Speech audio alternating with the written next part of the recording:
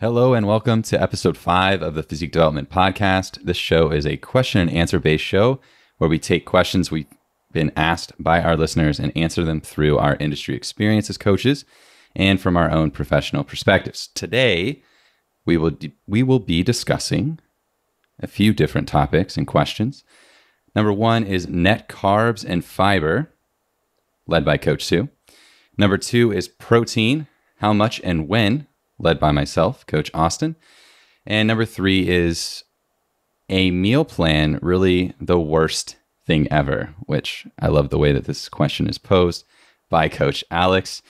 What you can expect from today's episode and podcast is that each topic or question will be put on the clock for about 15 to 20 minutes. The coach leading the topic or question will start the discussion. This will then be followed up by other coaches weighing in on their thoughts and experience. It's our goal to not only supply you, the listener, with valuable insights on the topic or question, but also just be able to plant some seeds for future research and thoughts. So without further ado, let's get into topic number 1, which is going to be net carbs and fiber. And so I'll hand it off to Sue and just pose the question. This is a very confusing topic as we're starting to see more and more in the media about sort of net carbs and things having more fiber and which type of fiber and should I count net carbs? Where should they count towards and all of that. So Sue, let's just open the discussion, open the floor on net carbs and fiber. Yeah. So this is definitely something I feel like is either misunderstood or just that there is so much information out there. It's kind of hard to decipher and dig through what that looks like. And I even had a conversation with a client where her fiber was extremely high. We brought it down and she was like, I always thought that fiber was good for me. So just it didn't matter how much I ate. As long as I was eating it, it was good for me. I was in a good spot.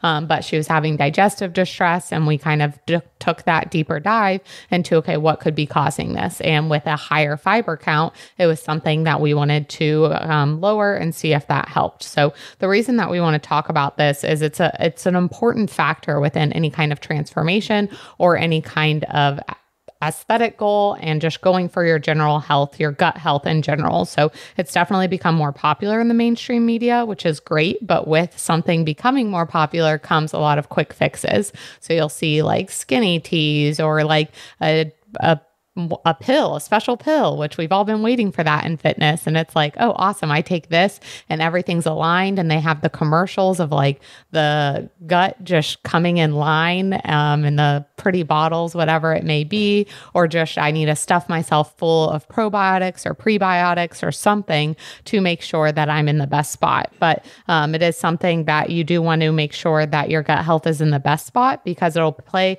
a big role in your ability to digest, absorb, and utilize food for performance to work towards your goals. So you've probably heard the saying, you are what you eat, but it's more of you are what you digest, because if you're not properly digesting the food, then you're not able to use that for fuel, causing a lot of stomach upset, stomach just messes. You can have extra flatulence, gas. Those are the same things. But in case you didn't know, you can have problems with bowel movements. So it is something that I very much so hone in on with clients. And even if someone isn't tracking every single macronutrient, I'll have them track fiber because I do think it's extremely important. And especially I'll talk about here in a little bit, not only net carbs, but also the different types of fiber and then how that can change things in your gut. So with fiber, something else that can kind of suffer if your gut is not functioning well. Not only can you have digestive issues, you can have sugar cravings, you can have bad breath, food allergies or sensitivities, moodiness, anxiety, depression, skin problems, diabetes, or autoimmune diseases. And like I said, it does come in two different forms of insoluble and soluble. So when it comes to fiber and what fiber is a carb or starch that our bodies cannot digest. So it sometimes can be told to act like a broom to sweep out the digestive tract. And dietary fiber is found in plant foods, and common sources of fiber are fruits, vegetables, and whole grains. So When it comes to fiber, there are two types of fiber, soluble and insoluble. So insoluble fiber passes through the gut quickly, and it can help prevent constipation. It can also help prevent infections of the gut. It can help prevent hemorrhoids, heart disease, and it can help with certain types of cancer. And then food sources include fruits with skins, uncooked vegetables, nuts, legumes, bran, brown rice, and whole grain flours.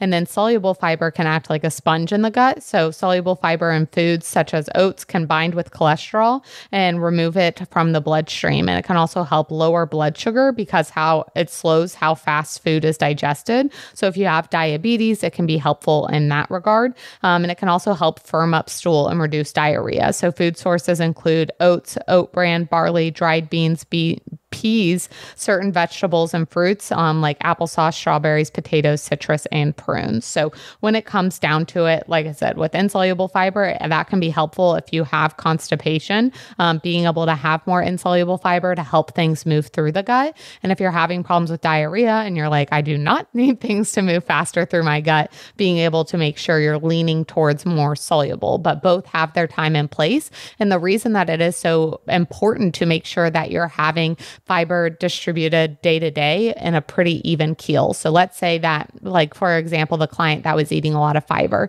if someone's eating 60, 70 grams of fiber, I'm not going to automatically be like, all right, you're eating too much fiber. Let's bring you down to the recommended daily amount, which can be 20 to 35 grams, which is what the American Dietetic Association recommends. So I'm not just going to immediately pull them to that. And same case goes if someone's eating very low fiber. So I've seen fiber in 2 grams, 5 grams for the whole day, all the way to like in between 8 to 10 grams for the whole entire day. And so that's something where I'm not going to be like, okay, let's shoot you up to 20 right away. Because when it comes to fiber, as you can guess, if one type of fiber is helping move things through the stool or move your stool through your gut, not move things through the stool, or helping slow things down, if you drastically change the amount of fiber that you're eating, that can drastically change how your gut and how your colon, how your GI tract is responding to that. So I'm someone who's very sensitive to fiber. And so it's something that I always need to keep a close eye on. Even if I am taking time away from tracking or for traveling, I do have to kind of have fiber on hand and make sure I hit a certain amount, no matter what that is. So even we went on our honeymoon, we didn't track or anything, but I did bring some fiber sources and I made sure that I was kind of keeping track mentally of where my fiber was so that I wasn't in a very painful spot on vacation where I want to be able to enjoy myself. So when it comes to fiber, like I said, that recommended daily amount is 20 to 35 grams. But it is something that when it comes to the recommended amount, another metric that is used is 10 to 14 grams per 1,000 calories. So the reason I mention per the amount of calories is because when it comes down to eating the fiber, the amount of calories does change that. So if I'm in an improvement season and I'm eating a lot, my body can handle more fiber. But if I'm in a dieting phase and I try to keep that same amount of fiber, that can really screw things up for me digestion wise of being able to keep that on track. So you can either kind of have one of those numbers and kind of shoot for it starting off, but I would always recommend to keep within 5 to 10 grams of fiber on a day-to-day basis. So not having 5 grams of fiber one day and then 30 grams of fiber the next day or anything like that. So being able to have a pretty close look on that. One other thing with fiber before I get into net carbs is that when it comes to fiber, you also need to think about what that fiber threshold is for you. So I personally cannot sit down and eat a meal that has like 20 grams of fiber in it in one sitting. I do not feel good. It feels like a rock in my stomach, or I'm running to the bathroom, depending on if it was leaning more towards soluble or insoluble. So that's something else to kind of keep track of. If you're looking at your own food logs and you're like, well, my fiber is around the same per day, but maybe you have 0 fiber all throughout the day and then you have 30 grams in one meal, that could be causing some digestive distress. But the main thing I wanted to touch on here when it comes to fiber and why we want to touch on net carbs is because I feel like that's the thing that has the most confusion around it, because you'll see something marketed as like, oh, it only has 5 net carbs. And you're like, oh, sweet, 5 carbs. I'm going to snag that up. It's macro friendly. But the thing with net carbs, and it's gained popularity because fiber, like I talked about earlier, it's something that our bodies cannot digest. And so people think, well, if our bodies can't digest it, then I don't need to count it towards carbs. But net carbs don't hold too much ground just because there is not complete truth about it not counting as calories. So humans lack the enzymes to metabolize fiber, but our gut bacteria love fiber and can metabolize it for us. So the main reason fiber has some calories in it is because your gut microbiota, when they metabolize it, release byproducts called short chain fatty acids, some of which can actually be absorbed and contributed to calories because they are fatty acids. So the main reason scientists have had a hard time assigning calorie counts to fiber is because everyone's gut microbiota differs, and not all species of bacteria metabolize the same fibers. So the type of fiber you're eating, the population of bacteria you have residing in your gut contribute a lot to like what that variance in calorie intake is going to be. And so it's very hard to put a calorie number on fiber and say, hey, it's going to be this. So it's very tricky when it comes down to it. So I always recommend for clients and anyone who asks me just to count it towards carbs, because you never truly know what your gut is counting when it comes to that calorie count. So some of my personal favorite fiber sources, well, my number one is raspberries. It's one of my favorite fruits. So I have raspberries almost every day. And it's great because I'll either have it with other fruit and my oats and my cream of rice, or one of my favorite ways is just a plain rice cake with peanut butter, cinnamon, salt, and then raspberries on top. I eat it every day. Alex is shaking his head right now because I literally have it every single day, unless calories get really low in prep, and then I don't have it and I complain about it because it's such a good snack. It's like a little mini PB&J, but I like the crunch to it. But other forms of fiber, I had mentioned them when I talked about soluble and insoluble, but some that weren't specifically mentioned in there: black beans, leafy greens, sweet potatoes, tortillas, and protein bars, and then psyllium husk. So psyllium husk is something you can get at most grocery stores. It is equal amounts of soluble and insoluble fiber. So it's really great on that front.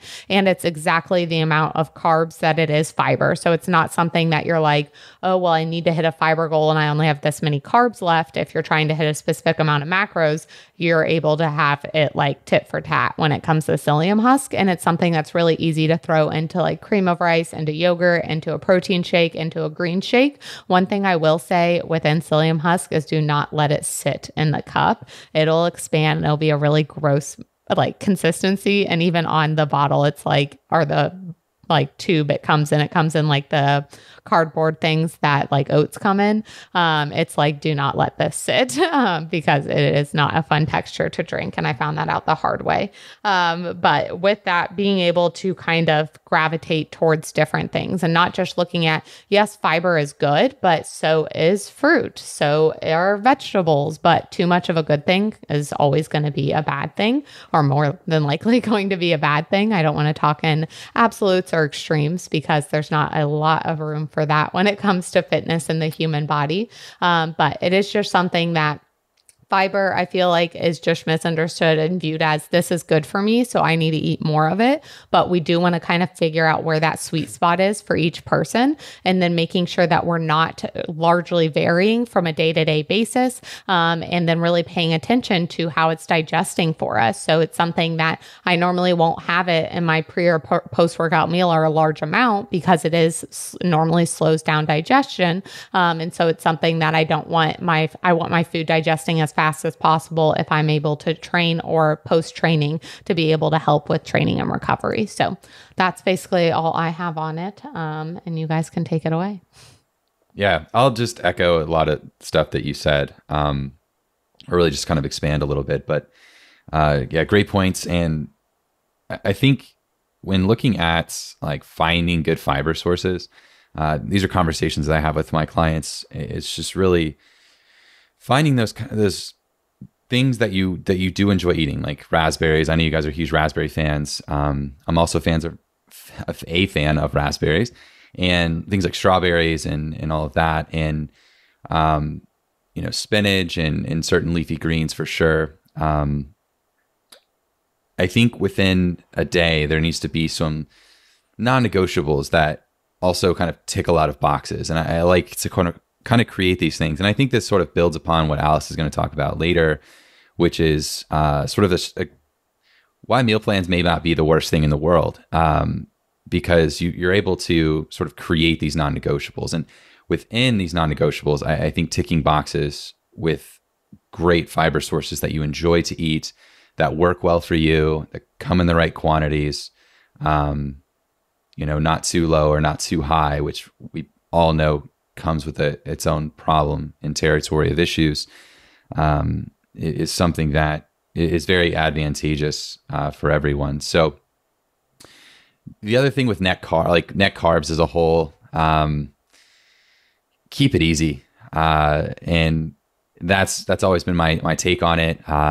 Really early on, when I really started to track macros and I was going through early preps and stuff, I just completely lost on what net carbs even would mean. And I kept reading what it was, and I was like, this still doesn't make sense. And how is this so? And then you run into issues with certain companies who advertise this certain type of fiber and this certain type of net carb. And then, it turns out years later, that's come out and that's no longer the case. And, sorry, we were wrong. And there's some gray areas here that I think keeping it simple, kind of using that KISS method of keep it simple, stupid, is a really good, not that none of this matters, but is a really good way of just sort of approaching nutrition. And especially if you're looking to track calories and stay consistent over time. And with something like net carbs, like I've always counted them as carbohydrates. I've always counted if it goes in, it's counted, and that's that. And as long as you're doing that consistently over time and making adjustments based off of that consistency, whether it be right or wrong, I think that's a good way to go about it. But that's all of the points I had. So Alex is up. Absolutely. The few things that I will add to this is that with net carbs, it is a marketing tactic first and foremost with many of these companies to appeal to you all that it is less calories more so than anything. So I think that keeping it as simple as possible and just whatever goes in your mouth, tracking it, being the main thing. And then the other portion that I want to bring up is that there's growing literature that the healthier that your gut is, the healthier that your digestive system is, the better your mood is going to be, the better your energy production is going to be. It facilitates or plays a role in many aspects of your internal affairs, of course. So it's important to get your fiber in and make sure that your digestive health is optimized as much as possible. All right, let's dig in to topic number 2. Austin, how much protein should I consume and when should I consume that protein? So with protein, protein's been a oddly enough, debate topic. There's teams for everything. And so, there's team high protein, there's team low protein, there's team everything protein. And, there's definitely leaders within our industry and within our space who are sort of have polarizing views. And it seems within the literature that they're all sort of covered within the bases of what makes sense. So, there's a low protein sort of threshold of sort of a basement of, let's at least get this. This seems to be good. And then you can go all the way up to like what we would see as sort of a high protein amount that also seems to be good and doesn't come with too many negative or any negative consequences that we're currently aware of. So I just want to kind of introduce the topic in that way of there's so many sides of this equation, and there are a lot of nuanced topics, if you will, within this. But I think as a whole, it's really important to today I just really want to dive into sort of the basics of protein. What is protein? What does it do for us? What's a good range of intake if you're just looking to be healthy and put on some muscle, and to be within the range of what is found in the literature for healthy exercising adults. That's where we're going to stay today. And then getting into some things that, then I'm going to actually go over some stuff for vegan and vegetarian diets and clients, and then getting into just a few notes that I personally have from clients. Then I'll open up the floor to these guys and have them sort of speak on their experience with what they've seen with their clients. So in terms of getting in protein and sort of individualizing protein intakes to the clients. So protein at 4 calories per gram. This is similar to carbohydrates in terms of the calories that they pack per gram. Dietary protein is essential to life and maintenance of our health, especially when considering its importance in building and maintaining muscle, which is probably the most important here. The the growth and repair of tissues and cells, also very important, and structural roles within connective tissue, bones, and organs, all very, very important. So we don't just use protein for our muscles, we use proteins for nearly everything, and they also help assist other things, especially within their amino acid profiles. So protein is very important. So protein, unlike carbohydrates and fats, doesn't have a stored reserve to use when availability is low. Okay, so we have fat stores within our fat cells that we can mobilize and use when we're sort of not taking in enough or running out of energy that way. And then we have carbohydrate stores in the form of glycogen that live within our muscle and liver mainly, and they can be mobilized when we need the fuel. But protein, we don't really have any reserves. The only reserves we actually have is our muscles themselves, which we don't really want to use for energy if we can avoid it. So we don't have those reserves when availability is low. This is why it's so important to consume adequate amounts of protein per day and reduce that chance of skeletal muscle breakdown from occurring. All right. So amino acids are the building blocks of protein. I'm sure you've heard that a lot. So there's over 300 amino acids that have been identified in nature. More of a fun fact than anything, but only 20 of them have been found to be used sort of in human bodily functions. Those are then broken up into what we know as essential and non-essential amino acids, right? So EAAs and NEAAs, which EAAs are going to be ones you're more familiar with. And EAAs are basically the essential amino acids, basically just means these are not produced by the human body. Therefore, we have to consume them and provide these amino acids via our diets. Okay, so these non-essential amino acids, we don't necessarily have to consume, as they can be synthesized and sort of produced through other protein sources by our bodies. Okay, so that's kind of a little introduction to protein. So how much per day is what we're going to get into here. And the current RDA, so that's recommended dietary allowance for protein, is currently 0.8 grams of protein per kilogram per day. Okay, so that's, if you did the math on that, that's going to be fairly low. And arguably low, especially for anyone who is an active, up and moving, especially strength training involved adult. Okay, so 0.8 grams does cover a wide range of the population. So we don't need to go punching anyone in a debate here for recommending that.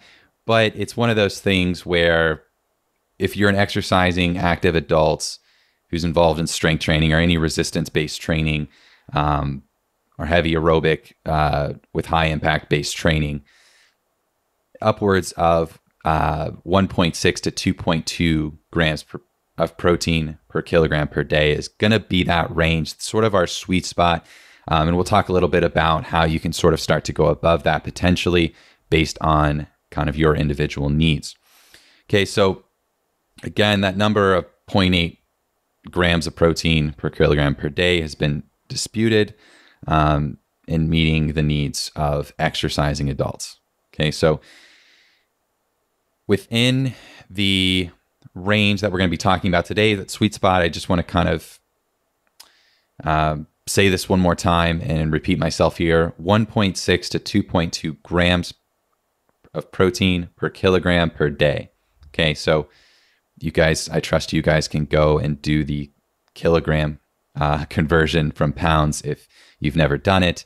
It's good to use the metric system once in a while, since that's what the rest of the world uses. We can conform this once, I promise. So if you don't know what you are in kilograms, for example, I'm about 210, 212 pounds, and I live around 95 kilograms. So in general, just to kind of give you rough numbers here, if you were a 100 kilogram individual, so if I wouldn't have lost some weight here from COVID, well, that was good weight loss that I lost from like some accumulation via COVID. If I was 100 kilograms still, that recommended protein per day intake would be a low end of around 160 and an upper range of around 220 to 230 grams of protein per day, which, depending on who you are and kind of what camp you've lived in or who you've read or who you follow, that could seem either really high or potentially just very moderate. But there are some studies, a recent one by, if I'm not mistaken, by Helms and colleagues, that has tested the waters of upwards of 3 grams of protein per kilogram per day without any adverse effects shown. And depending on the individual, and I'm sure we'll get this sort of deep into the weeds on where this may come up in future podcast episodes, but just understand that you can go above that 2.2. Some ranges, even in the literature, go up to 2.4, but I just wanted to kind of average out sort of the general consensus for that 1.6 to 2.2. Okay, so there is evidence to suggest that the influence of resistance training can be augmented by the supporting nutritional strategies, which does come into play with that daily protein intake, right? So that at least that 1.6 grams per kilogram per day, and protein distribution, which is going to really come into play as that second most important thing, right? So if we're looking at sort of a hierarchy of importance, which I'll go over a little bit later, we're going to be looking at total protein intake in the day.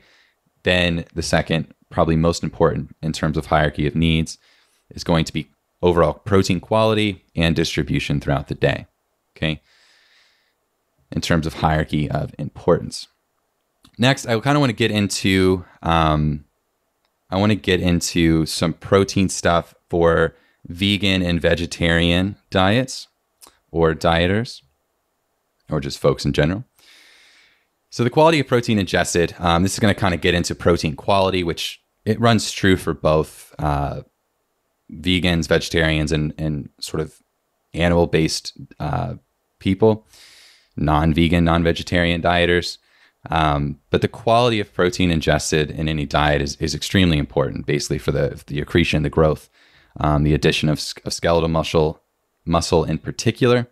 So the quality of protein source is a function of its composition, basically of those essential amino acids, right? So earlier we talked about those EAAs, okay, in both quality and proportion. Okay, so a complete protein, I'm sure you've heard this or read this, especially if you are a vegan or vegetarian dieter, but this is a very important point, so do pay attention. A complete protein contains all 9 essential amino acids in the amounts needed to support lean muscle tissue maintenance and growth. Okay, so an incomplete protein represents proteins low in essential amino acids, right? So we're looking to kind of create that complete protein by sort of addition of multiple or 2 incomplete proteins can often come together to create a complete protein, which is typically where you see the most popular vegan, vegetarian sort of dishes and good protein sources. Okay, so just a few more things on plant-based diets here. Plant-based proteins often lack sufficient essential amino acids. So again, by definition, incomplete proteins. And all this basically means, again, is you need to be more aware of the quality and how to best pair those 2 incomplete proteins to create one complete protein, right? And this is a quick Google. If you guys want to go to Google and just sort of type in complete protein sources for plant-based diets, there's a plethora of choices. There's a laundry list of things that you can choose from, and that's a great way to start learning about these things. And I know Legion has some really good articles on this, especially for individuals looking to build muscle and so forth. So you can check out one of their blogs to learn a bit more on that. So the last thing I want to mention here again is just kind of that importance of leucine per meal. And that's, again, going to get into, this is where really high quality protein sources are going to be really important, right? So when we're looking at really high quality protein sources and animal proteins, these are easier to come by, these really good high quality lean protein sources like chicken, fish, beef, things like that. In terms of the plant-based diet, they are available to you, but they are going to be harder to come by. So you have to be intentional about seeking them out. And again, there's some great articles out there, and you can also just start to use the Google machine here and find some really good ones for you. All right, so last notes here. Again, it's just notes for some clients or from clients here. And just kind of to recap what I went over. Number one, it's good to individualize protein intake to the client, which is basically going to come down to lifestyle, their preference, their ability, or their capabilities, and within their needs, right? So we can get in a little bit more on that in terms of the discussion portion of this topic. Number two, too high of protein can cause some gastrointestinal discomfort for some. So you need to adjust that if need be, right? So that's going to come down also to kind of their gut health environment, where that's currently at, how many other variables are either in or out of place, and sort of repairing some things and getting some things in check could help that overall. But all in all, if it's something that disrupts your gastrointestinal performance, you can bring that number down. And again, that's why there's kind of that lower end and top end, and you can start to individualize that to you and just go off what's best for you, right? Number three, protein shakes. This is a hot topic, or just something that's commonly asked. So protein shakes are a great way to get in your protein goals each day as needed. And I personally consume probably 1 to 2 shakes per day, depending on how high my current protein goals are, how fast paced my day's going, or just what are my available sources. And do I have any good sources cooked, or do I have time to cook them? And so I usually get in 1 shake, at least post-workout, and typically another one later in the evening if I need to get it in either before bed, or I was short on my goal. And so that's typically a great way to do that within a protein shake. So the next point here, protein bolus every 4 to 5 hours is probably a good idea to increase times of muscle protein synthesis versus breakdown throughout the day. Okay, well, we can get into some of that here in a little bit, or in future episodes for sure. And in general, in the grand scheme of things, focus on trying to hit daily protein goal. Again, looking at this hierarchy of importance, try to hit that daily protein goal first and foremost. Next, followed by just trying to fill that goal with good quality protein sources, whether those be animal-based or vegan or just plant-based all around. And then at the end of the day, looking at overall distribution of protein. So looking at meal timing, trying to spread those meals out within, at least 4 meals per day has kind of been found to be a good consensus of, depending on when you're waking up, starting to eat, and so on. But at least 4 protein boluses throughout the day is a good place to start. So that's a little bit about protein. Awesome. I think I have a very fun analogy that I use with many clients to speak on muscle protein synthesis, and I'll be quick with it. So when we look at muscle protein synthesis, and a common question or things that maybe your coach in the past or someone that you look up to has recommended is to drink essential amino acids or BCAAs throughout the day. And I'm going to use this analogy to give you a reasoning why that's not a good idea. So you are in a vehicle and you are driving along the road and you want to go to space really bad. And so we're going to view muscle protein synthesis as space, and where we have that threshold that we have to get to. When Austin was talking about the leucine threshold and getting that quality protein in, we have this line here that we're going to consider space, and we're driving along. Well, when we consume the chicken or we consume the beef or what have you, we are consuming the leucine threshold, we're consuming the isoleucine, we're consuming the valine, we're picking our friends up, and we are now turning our car into a spaceship. And now we are jetting up to space, and it is a muscle building party up there. And so you get to spend a little bit of time partying it up, building some muscle, but your buddies have to stay. They can't come with you. You've got to go back down to earth. And you can't just keep staying up there. You've got to come back down to refuel the car. Thus, you've got to come back down. And then once you get back down, at that point, you'll be able to become a spaceship again. And you have to go up through these peaks and valleys, essentially, to achieve muscle protein synthesis adequately to allow for muscle building to occur, rather than being in a state of just constantly trying to feed. Like, we're not going to be able to stay anabolic all the time. Like, we have to have times of anabolism, and then we have to have times where we're back at the baseline and getting back to that point. So protein consumption and timing of that is very important in terms of optimization of the protein itself. Yeah. So I'll go ahead and talk on a few things here for vegans. One thing I'll say is that vegans don't necessarily need less, but oftentimes I will change their macro distribution to have lower protein because of protein sourcing. So when it comes to protein sourcing for vegans, there are very few, if any, options that are just protein. When it comes to being a non-vegan, if I have chicken, lean chicken, I'm pretty dang close to it being only protein, maybe 1 gram of fat per whole serving of chicken. So it's pretty easy for me just to hit my protein intake. But when it comes to vegan protein sourcing, oftentimes it does have fat and carb content alongside with it. And so if it's in a place where I'd rather have someone be at a little bit lower intake of protein, but it's still within that range that Austin talked about, but being able to be something that's maintainable and sustainable to their lifestyle. So if it's in the spot where they hate their foods, they hate what they're eating because they have to cram in all these things to hit a protein goal, that's not going to be sustainable. And then that's also playing into their mental health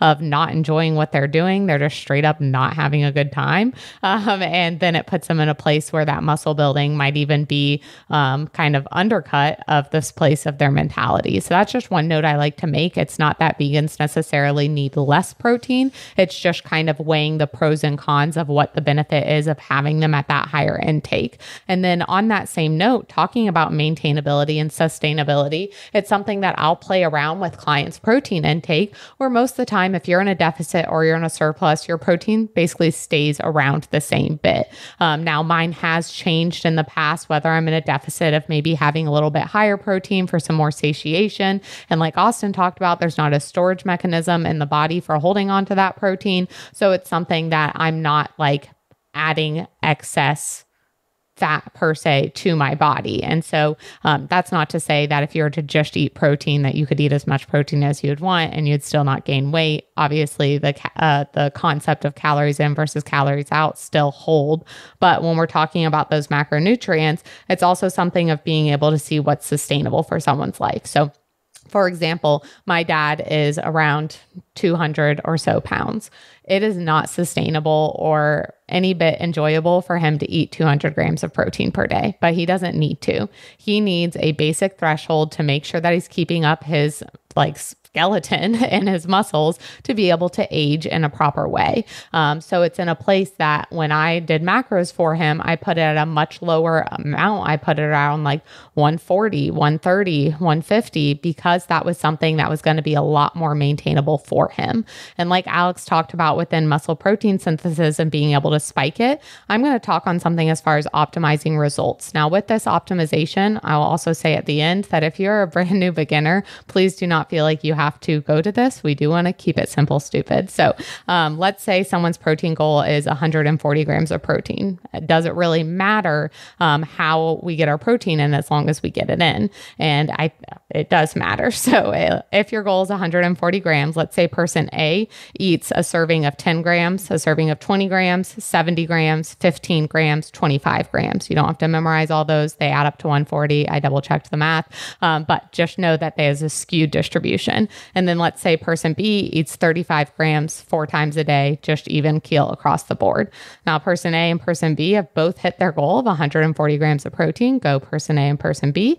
But how they went about it is vastly different. So person B actually had that better anabolic response like Alex was talking about. And this might seem nitpicky, but it's something that we get asked all the time. How can I optimize my results? And this is one thing that you can dig into without changing or doing something crazy, of just optimizing how you distribute your protein. So another side note I want to make here is 20 to 25 grams of protein is noted as the minimum amount to maximally stimulate that muscle protein synthesis. So this means if you're to consume less than that 20 grams of protein in a meal, the muscle protein synthesis or muscle protein response is going to be submaximal. And when it comes to MPS, we want to spike it throughout the day, like Alex said. And that's why we don't just have feedings of 5 grams of protein every 15 minutes. It's also why we don't personally recommend having BCAAs in your gallon jug and drinking it throughout the whole entire day, or EAAs, where you might be like, well, these are essential, so I'm having them.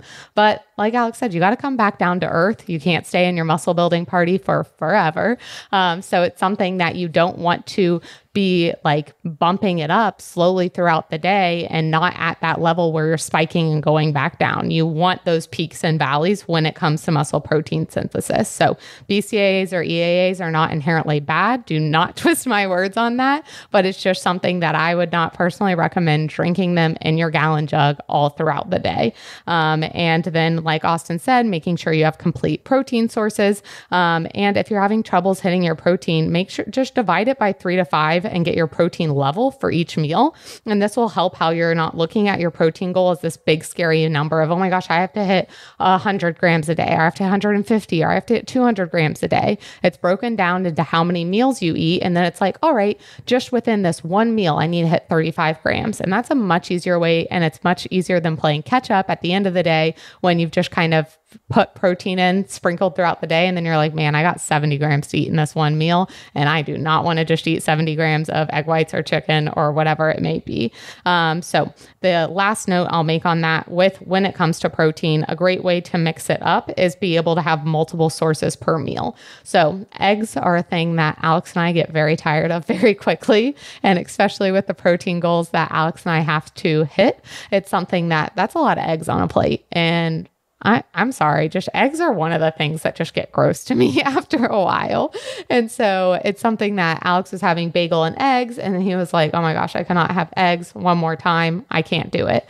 And so I made a breakfast scramble for him. So it's not like you're just eating like 7 ounces of chicken or 20 eggs in one sitting. So in that breakfast scramble, it had sweet potatoes, it had spinach, it had eggs, it had turkey or beef or chicken, just pick one. It also had center cut bacon, some avocado, and there was something else in it that I'm blanking on, but black beans. So it was able to hit multiple sources, multiple sourcings of protein. So it didn't just feel like I'm sitting here eating eggs. And so if you ever feel like, oh my gosh, this is so much protein in one sitting, I would highly, highly recommend switching how you eat your protein and not feeling like I just have to eat chicken in this one. Have chicken, have black beans, have some cheese, have something in that to add to it so it doesn't feel like you're just like, meh, I hate everything. I wanted to add a couple things here just to echo again what you both were kind of talking about, just to solidify a few things. So number one here, if you are confused or you're very new or protein goals stress you out, consider just if you just don't even know what to do or what to eat or what your protein goal would be, around 4 to 5 meals a day, around 20 to 40 grams of protein per meal. If you can do it, great place to start. Okay. So, and then also if you're in a situation ever, and I do this quite a bit, especially if I'm eating meals with family, and they don't care about my muscle gains or anything like that. Typically my mom does, because she usually is the person who tells me I'm getting smaller, is basically if you're at like a family event or something, or you know that meal isn't going to have a sufficient amount of protein, just bring a couple scoops of protein with you, have a shake during the meal or right before the meal or right after the meal. And just no, you don't have to like make it a thing that like, oh my God, you guys have to all cook more protein for me. Just eat the meal like a normal person would. Just bring a shake with you, have it with the meal. And that works the same as like creating that more mixed meal of multiple protein sources in one meal, right? So it all kind of works the same. Make it easy on yourself. Don't make it more complicated than it needs to be. And really with this subject and hitting protein goals, ticking those general low-end boxes of importance really, really, really goes a long way. And there are, a few points we can make that may be like really advanced. But as a whole, I'd say if you tick all those boxes we talked about today, getting in your adequate protein within that 1.6 to 2.2 grams per kilogram per day, if you want to calculate that out for yourself, is a great goal to sort of range to be in. If you don't want to do that, just try to monitor having each time you get to eat, try to have 20 to 40 grams of protein per meal. And when in doubt, a protein shake's always a great option. Yeah. Awesome. So on that same note, talking about protein distribution, food, fiber, all those things, Alex, is a meal plan really the worst thing ever? It is not. It is not the worst thing ever. Shock and awe. Wow. No, it is earth-shattering information. But I think that many people run into this where it has been shown on social media and things of that nature where a meal plan will be posted on someone's story and being like, this coach is a dickhead. He's, prescribing this ridiculous meal plan or what have you, and it's 700 calories or whatever. It's something ridiculous, and I think that people immediately attach this horrible low calorie approach to meal plans, and just say that that's what that is. And in reality, meal plans can be very beneficial for specific scenarios. And at Physique Development, we are going to advocate flexible dieting through and through. I mean, 99% of all of our clients are tracking macros to a certain degree. And so that's going to be the first and foremost, but meal plans can work in conjunction with flexible dieting. Oh my gosh, this is, again, earth-shattering information that we are sharing here. And why they can be helpful. And well, let me backtrack and say that we don't create meal plans as a staff, more so, and for a few reasons. My taste buds are not the same as your taste buds if you were a client of ours. Sue's taste buds are different. Things that Sue enjoys, I don't enjoy. I promise you. Rude. Some of the food she eats is not good. Thus, Really if she was to make me a meal plan, well, she knows my taste buds, but more so, if she was to make a meal plan for me and just go off of hers, I'd be like, I could probably not eat meal 2 and definitely not meal 3. Wow. But the clock. and so wow. that's what kind of you run into. And so we work more cohesively with our clients and provide the macronutrient protocols, the fiber intake, and then from there have them construct, okay, what are some meals that you would see yourself having and how frequently can you eat? What's the kind of the best scheme for you throughout your day, whether it be a work day or a day you have off of work or what have you, and constructing that there, sharing that, and then going back and forth to fit what is best, whether that be maybe they're lacking micronutrients, maybe they're lacking fiber, and making a meal plan just to have a rough base of home, right? Because it's very easy, especially when you're tracking macros and things like that, to get caught up and very frustrated in the moment. You're hungry and you're like, damn it, this doesn't fit into the macros that I have left, and become very frustrated, rather than looking at things from a meal plan perspective and just having some base meals that you can pull from. So let's get into some examples of why or when you would use a meal plan. If you're new to tracking macros, I think that a meal plan can be a great learning tool as well as a base like I spoke on. So if you're new to tracking macros, completely new, and you haven't used MyFitnessPal or anything like that, this will be a great teaching opportunity for you to learn about the app and just playing with scanning in different things and seeing what fits. Because the world of flexible dieting is very daunting when you first start. When you first start tracking, it's like, I can eat whatever I want. I don't know where to start. I love all this food. Let's just keep eating. And then it's like, oh, whoa, I'm a little over on fat. I'm definitely over on carbs. I don't have near enough protein. How am I going to get to this protein goal that my coach has put into place? So a meal plan is fantastic for you to start with, just to have a base. And guess what? You can start having the meal plan. You maybe have meal 1, meal 2. You get called away for work on meal 3. And you're like, well, I don't have that meal. You just subtract it out of MyFitnessPal, and all of a sudden you have the availability to either have a protein shake, have Chipotle or something that's a little bit easier on the go to track and kind of filling in the blanks there. Example number 2 would be catering to a very busy schedule. We are all very, very busy. We all have a lot on our plate, chasing around kids, chasing around business partners, things of that nature. And this gives you the opportunity to take things off of your plate. We all experience decision fatigue throughout the day, whether that be picking out your outfit, picking out the clothes that was the same thing, picking out the foods that you're going to eat each day. These are simple things that you can plan ahead of time to allow for that decision fatigue to rest on things that really need the decisions. Because in reality, the thing is that the foods that we eat don't have to be that extravagant or anything of that nature. They simply need to, at the end of the day, fuel and nourish your body. So that's a big component there, and can be extremely helpful when you are in a very, very busy schedule. The third example that I will give is that you've been all over the place recently.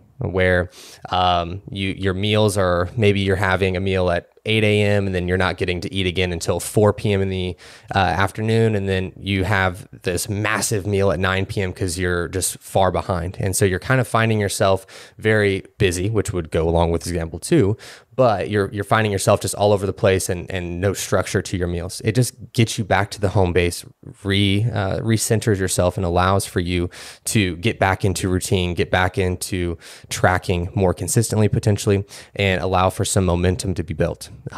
So that would be the 3 big examples that I would give, and some simple add-ons to this is that the meal plans, if you're creating them, can be different all 7 days if you want. If you want to create a different meal plan for every single day, depending on what's going on with your day and things of that nature, you can do that. Of course, it's going to be a little tedious and things of that nature, but it still can give you some more structure and be helpful for you. I think that making sure also, the last thing that I'll touch on is make sure that you're not just focused on macros. When you're looking at just the macronutrients, you're missing is it the forest for the trees? What's that saying? Yeah, you're missing the forest through the trees. Yeah. Bingo. That. And so we want to still make a point of fruits and vegetables, micros, fiber. Those different portions of that are still going to be a very valuable piece within these meal plans. It's very easy to get caught up in just thinking what's being shown more so on that main page of MyFitnessPal with the macros, but you have to make a big point of that as well. Yeah. I mean, all great points here. And I'm not anti-meal plan. I'm anti-bad coach meal plans. And I think that's an important distinction to make. Like Alex said, they get a bad rap because a lot of coaches have abused it. But on the same vein, flexible dieting has gotten a really bad rap. So it's kind of choosing what's going to work best for you and what's going to be best for your health. One other example I'll give on top of Alex's 3 examples for a meal plan. Another benefit is if you are having like health issues. So I've had friends and clients been in some health issues that like there needs to be like complete control of food in regards to a meal plan, whether that's from a dietitian or a doctor, whatever it may be. So that's just one other thing I wanted to note there. But if meal plans kind of freak you out, because then you're like, oh no, I don't have flexibility. You don't have to, like Alex said, it can be different each day. And what I commonly recommend is being able to have an outline of meals that you kind of stick to, of a skeleton. So for example, Alex and I probably have like 15 rotating meals. And when we get tired of one, we rotate it out and put in another. But we have the same base 15 meals that we kind of go through. And so that goes along with my base grocery shopping, which if you go to the Physique Development YouTube, there is a video of me talking through how we meal prep and how we grocery shop. Because it's something that having that base grocery list and having that base amount of meal prep where I don't put everything in containers and have it ready to go for each meal, I more so prep things in bulk. So when it comes to the meal, I can have flexibility in saying, no, I wanted rice instead of sweet potatoes. And that's what flexibility was originally made for, to have flexibility to fit our cravings for it to be sustainable and maintainable. The problem I have with meal plans is when it comes to it, oftentimes people who are on meal plans are just good at following directions and they're not great at understanding food.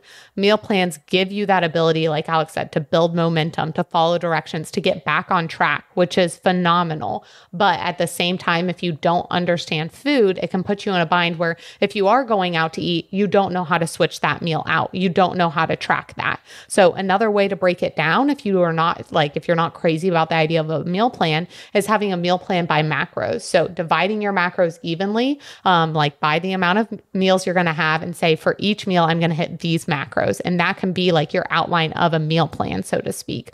Or being able just to keep it simple. Many times when people are that decision fatigue is so real when you first get into macros. And Alex, Austin, and I all abused it big time. We even got into the point of like, I know watching their old full day of eating. Dude, I'd hoard just to have oh my God, don't watch them. Yeah, don't watch them. They're awful. Watch them for what not to do. And even I have a video on like my YouTube channel that I haven't personally uploaded in and I don't know how long. But like when I first learned about macros, I was eating like Cookie Crisp, like ice cream and like cookies, like for my main food sources, because I was just like, oh my gosh, I can eat this and still hit my goals. But like Alex said, you want to focus on the micronutrients. That's the thing that gets mixed up with flexible dieting, is you don't want to be so flexible that you're having low quality food, low quality protein sources, not focusing on fiber. And you don't want to be so rigid that you can't go out to eat with a friend because you have to follow your meal plan, or that's you falling off track. It's being able to find that happy medium of, I want sweet potatoes today instead of rice, I'm going to make that swap. Or I want barbecue instead of ketchup as my theme for the meal today, I'm going to make that swap. So really being able to keep it simple. And if you are like still, again, meal plan ain't for me, then track your meals the night before so you can make that sample meal plan, so to speak, for your day. So you're not sitting there trying to make things fit throughout the whole day. So those would be kind of my things as far as how you can transition from a meal plan to flexible dieting, or how you can use them both at the same time without feeling like you have to commit to one. And with that, you don't have to commit to one. You don't have to be like, I'm doing a meal plan, that means I have to do a meal plan for the rest of my life, or I am a liar, or I'm doing flexible dieting and I can never go to a meal plan because meal plans are bad for you. No. Do what you want. Don't put a label on it, and do what best suits you and your life. And don't look at things as so black and white. I corrected myself earlier of not making an absolute comment, because when it comes to the human body and when it comes to your fitness goals, there's not a lot of absolutes. So being able to not look just, oh, it's black and white and I have to do a meal plan or flexible dieting, or it's meal plan versus flexible dieting. They can both coexist and we can all be okay. Work as a cohesive unit. And again, we all spend too much time together and talk about these subjects too often, which is a good thing, right? It's a great thing. And I'm really glad we can do that just on a recorded platform now. But I'm just going to echo, all the things that you guys said, because I think you covered it really well. The one thing, kind of not seeing the forest through the trees is a similar way of, similar but different. A way to say that is don't throw the baby out with the bathwater. Just because meal plans are identified with these crazy low calorie restricted diets that people that we typically would see as maybe a charlatan or some sort of zealot, or they've been labeled as that, are putting out for, whether that's money or lack of knowledge or ill intent or whatever. Whatever it may be, right? Don't throw the baby out with the bathwater. If meal plans had a personality, I would say they're a pretty moderately happy person going through life, that they just want to be appreciated like the rest of us, right? So let's not completely shit on that individual for just being included in a group that they didn't actually want to be in the first place. For those of you who followed that analogy, thank you. But essentially, yeah, don't throw the baby out with the bathwater. And just because those things are happening, in front of our eyes or being identified together, it doesn't make them necessarily bad. And I think it's important for people like us, coaches like us, to have conversations like this, because it can open the door just to having these conversations. Because I know, as silly as that sounds, it's one of those things that you don't want to be looked down upon because you've mentioned something, right? As an alternative method or alternative theory, because it's been grouped in with this other thing that's like, no, we can't talk about that. That's unscientific or unfounded. But psychologically, from a meal plan perspective of creating accountability, creating momentum, creating structure, not necessarily rigidity, but structure, within someone's day is a great thing. And that leads me to my next point, which is to echo what Alex said. Basically, creating momentum in a safe environment is the first thing that I think about meal plans. It's the same general thing. It's a training program for your nutrition. I mean, it's your sets and reps. It's your rest periods of time in between meals. It's your training program for your nutrition. And it's at least the way I look at it. So creating momentum in a safe environment, which allows you to do so while you learn what these sort of inner workings or mechanics are doing. So I think, to echo Sue here, one of the struggles that meal plans can bring is sort of this crutch, right? It's this crutch that gives us something that can give us a result, but at the end of the day, I wasn't really paying attention and I don't quite understand how you got there, right? It's the teacher working out the math problem for you. And when it comes to the test, you're lost. You know, you get A's on your homework, but you flunked the exam because you didn't actually do the work. You don't actually understand the arithmetic, if you would, of how to track or what that tracking means. Or now that I'm out at a restaurant and, you know, let's say something as easy as Chipotle, right? One of the most easy meals to track of going out to eat and having a meal. If you don't understand, or let's say you're at a different restaurant, right? Substituting like keeping oils and nonsense out of like what they use to cook the food out of the equation, right? Because we have to sort of keep that in mind to some extent here. But the general structure of this reigns true. You have a meal you're going to order. On the menu, you're kind of at a local joint, but it kind of looks like exactly what you would have at home, or exactly kind of the same structure of what you'd have at something like Chipotle. And you can generally sort of identify what those macros would be, right? You can get an idea of like looking at it. Okay, when I get this meal, you can start to eyeball things, right? Is this generally around this amount of protein I'd have in this meal, like the amount of chicken I'd have here? This looks like around a cup of rice, which means this is around X amount of carbs, right? You start to learn. And to kind of circle back to my point before I go too off into the deep end here, just create momentum within a safe environment, right? And I think that's what meal plans are. Again, the training program for your nutrition, and it's sort of a way to hold your hand and sort of point cool things out as you go through the experience of, hey, this is this meal. This is, while you don't have to go through the decision fatigue to come up with it, this is this meal that you not normally would eat, but this is also the macros that come with it, right? And this is kind of what this, these portion sizes look like, right? And this is a good meal in this situation too, if you have the similar macros and so on and so forth. One of my favorite things outside of a structured meal plan of telling you exactly what to eat is the macros by meal method. It's sort of the next step, I think. And it's something that can help so much accountability. It helps myself, and I know helps you guys, and it helps a lot of my clients. It's just understanding that you can, I work off meal plans. If I have a physique goal and I'm super busy, I'm gonna write down a meal plan A and a meal plan B, and I'm gonna have those out, and I'm just gonna follow those to a T every single day, whether it's a meal plan A or B, depending on how my day goes.